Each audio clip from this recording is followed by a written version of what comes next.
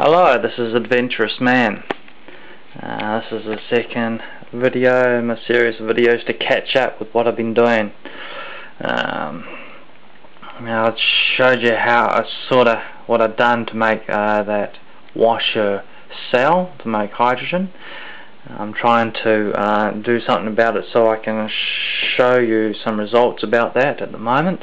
However, I've sent my charging unit off to a friend who needs it to charge up his batteries to sell his car. Hence I don't have a power supply that is strong enough with enough amperage to run the cell neat at 13.8 volts. The battery I've got is discharged. It's run at about 8 volts and it brings it down to about 4 to 3 volts.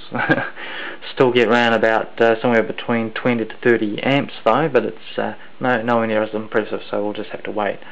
Anyhow, since I don't have a reliable power supply, I had to make one.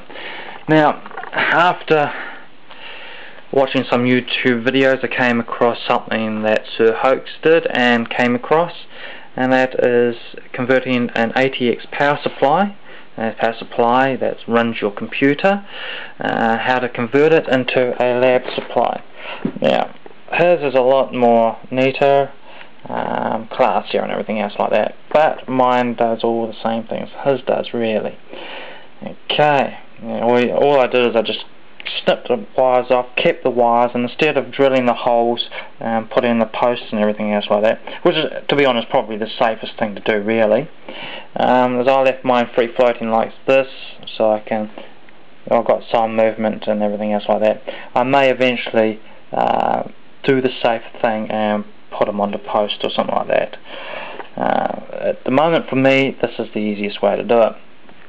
I just bundled all the same wires together, and did a couple of other things. Now, how did I figure out to do this? It was not because I'm smart and know all the ins and outs of the ATX power supply. I did exactly what Sir Hoax did, and that is go to WikiHow, okay, to the site, and then I put in a search for ATX power supply. Came up with about 8 different possibilities. I picked this one, how to convert a computer ATX power supply to a lab power supply. There's one for variable voltage as well. However, I think, if I remember rightly, the maximum amperage output is around about 1.5 amps. Well, I wanted something a lot gruntier. As it is, going by the specs, at 12 volts, which is the yellow wire, I'm able to get a maximum of 6 amps. Not much, but 5 volts, I can get a maximum of 20 amps. Now that is hot stuff. That's pretty powerful. Okay, and orange, I've got 3.3 volts, and I've even got -5 and -12 volts at much smaller amperage ratings. So I've got the possibility there if I needed it. Okay, now to drive this thing, you need a load as part of the thing, and let's show you it going, prove that it goes. I've got a 20 watt 12 volt car bulb there, okay, and there she goes. I've got a 5 volts there, not too bright. Well, that's what you'd expect because it's a 12 volt rating. Okay, so let's put 12 volts across it, and come on, you little sucker. There she goes, bright, just as you'd expect. Got to be careful.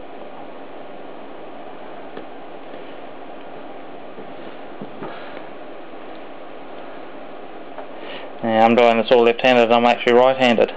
Go figure, eh? Okay. There she goes, bright as. And you can hear that the power supply is labouring, starting to work, and it works. And I've even got 3.3 volts. Alright, 3.3 volts. So let's get this sorted. 3.3 volts.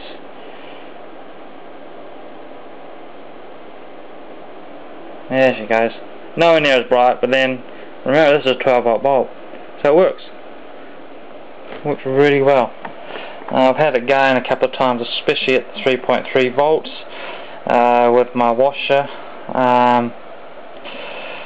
cell, simply because the lower the voltage, the lower the amperage. I didn't want to try it at 5 volts because I'm pretty sure it'll go over the 20 amps. In fact, I've proven that before. So anyhow, that's my new power supply, and I'm really proud of that. I've got another computer, so I can get I'll be able to make a second one. I'll be able to have I'll be able to put on double the voltage or double the amperage rating if I require it. Now that is really strong. Bear in mind though that this isn't a real lab supply unit, simply because a real lab power supply unit is heavily regulated, whereas this isn't. Hence the reason why if you get surges and stuff through the power line, it causes your computer problems. And you wouldn't necessarily have that sort of problems with the power supply in most cases.